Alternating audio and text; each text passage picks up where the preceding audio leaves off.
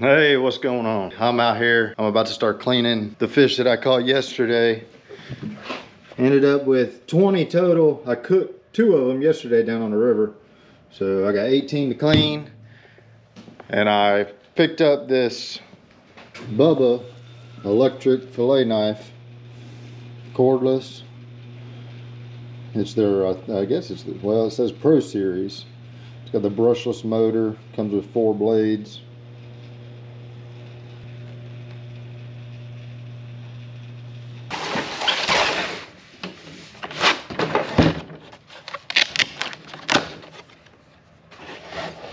Definitely packaged nice.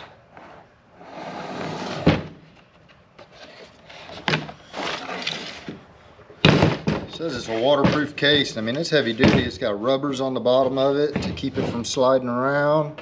It really feels waterproof.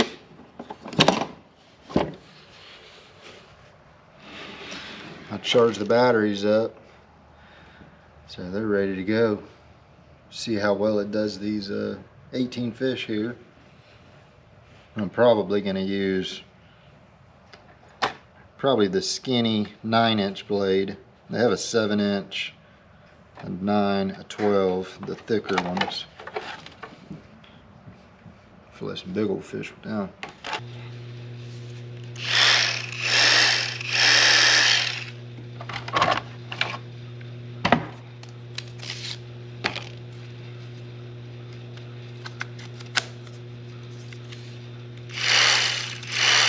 It's got a safety on it.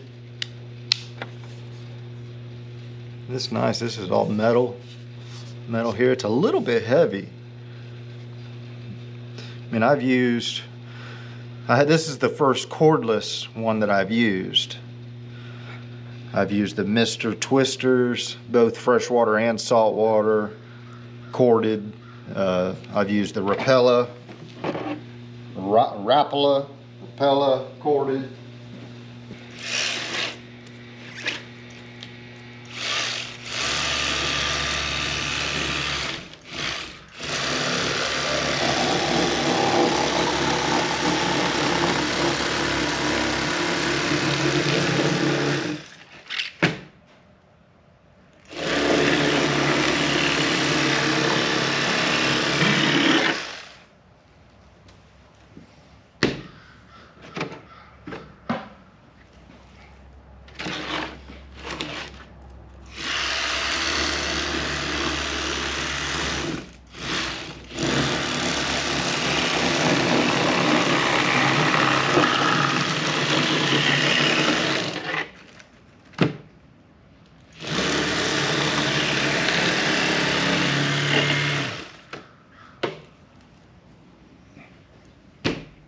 Pretty nice.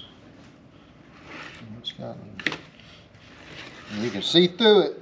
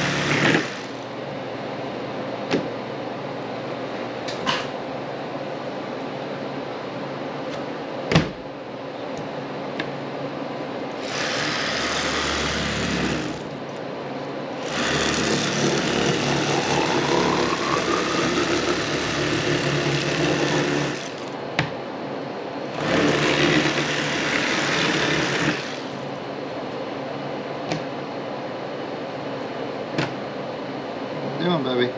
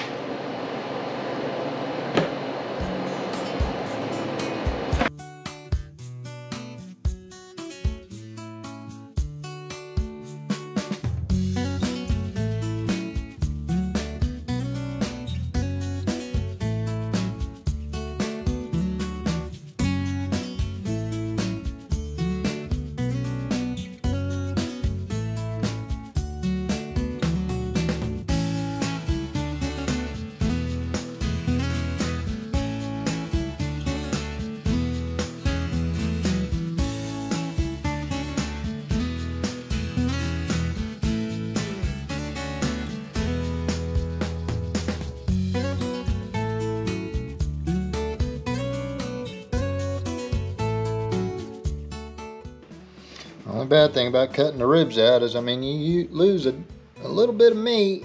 Not too much, but my wife and kids, and I just don't like to have them full of bones.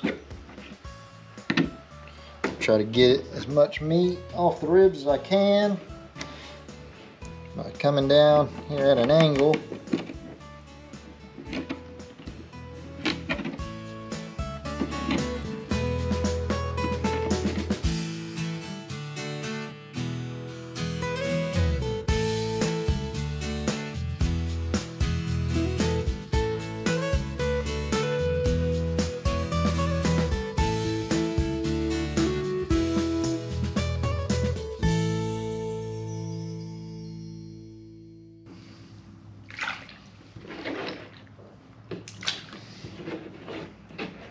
Side, rinse them off, throw them in the strainer. I'll let them dry quite a little bit, maybe pat them off with a paper towel, and then I vacuum seal them. This is the first year that I'm vacuum sealing, so I normally just fill up a Ziploc with water and freeze it, but I'm trying to vacuum seal and see how that goes. It takes a lot less room in the freezer. All right, I just got finished up. I'm about to take this bucket of fish heads, dump it back there somewhere for the buzzards. All in all, I mean, I seem to like it. I'm gonna have to get used to those thinner blades. Next time I may not even use the thinner blades. I may use the thicker blades. I've never really had a problem with getting in there and having it turn to go down the backbone. I mean, that's really what the thinner blades are made for, to get in there and making those sharp turns. But if you're going along that backbone and you just tilt it down just a little bit, it has no problem going right through that backbone, and then you have a mess on your hands. But no cords, you ain't got to fool with the cords. I didn't tell you the price of it, which you probably already know. They're around 150 bucks on Amazon. You can get the cheaper one for, I think it's around 110 bucks, but I figured, you know, a few extra bucks, get the professional series, and it comes with a few extra blades, and all in all, I like it. I mean, the time will tell on it. I'll take it down to the river and, you know, do some catch, clean, and cooks with it, and try it out on different fish, bigger fish. Other than that, I just wanted to show you guys. I mean, I picked it up. I figured I'd make a video out of it, and but that's all I got for you guys now. I hope everybody had a great holiday. You guys take care. I'll see you next time.